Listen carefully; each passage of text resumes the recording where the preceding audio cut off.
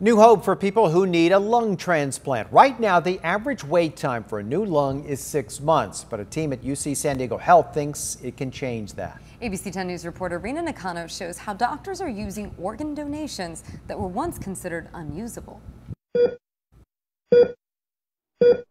Imagine you are short of breath every moment of the day and night. You are one of 3,200 people in the U.S. with end-stage lung disease. The treatment for this is lung transplantation. Traditionally, lung transplants are done by retrieving the organ out of a donor who is pronounced brain dead.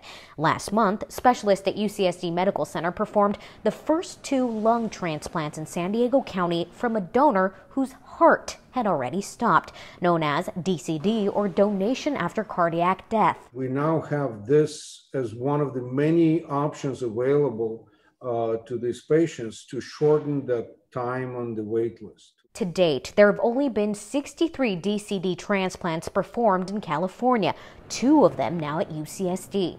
After the donor is pronounced dead, the transplant team only has a few minutes to retrieve the organs.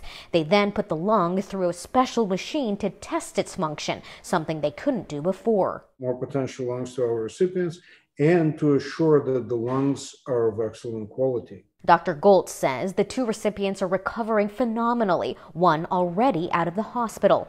He and his team hope the success of this groundbreaking procedure gives others the hope that they too will soon breathe easily. This is a gift of life, either themselves in making that determination or families, while the grieving of the loss of their loved ones, are noting that their life can be extended to others. Because of this gift, 2 people are not short of breath. Rena Nakano, ABC 10 News. To learn more about how you can become an organ donor, head to our website, 10news.com, and click on this story.